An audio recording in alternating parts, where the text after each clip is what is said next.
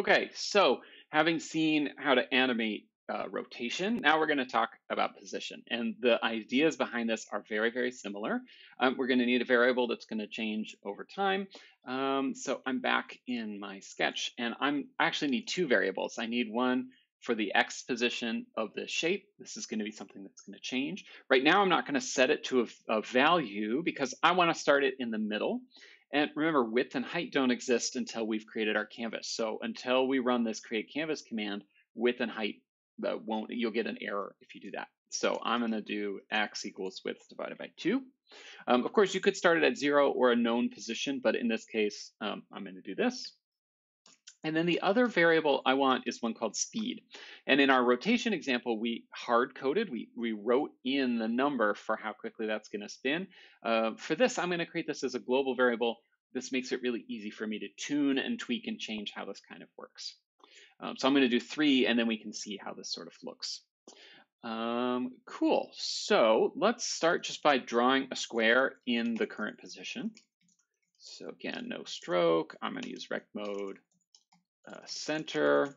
If this was something you were using in your whole sketch, you could do it up here in setup and then it would apply to everything.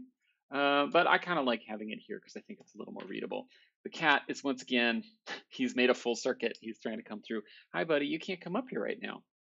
Then I'm going to draw a square at x. It's going to be our x position. My y position is going to be fixed. I'm just going to have it move back and forth sideways. So I'm going to do height divided by 2. All right, buddy. And then my size is going to be 100.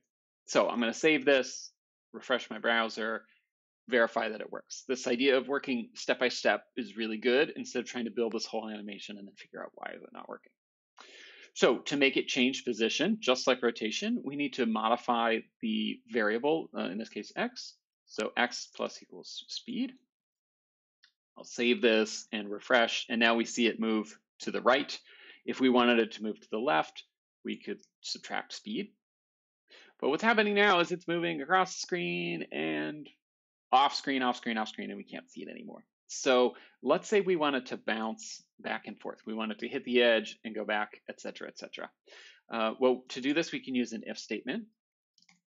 So we can think about, so we know the size of our square.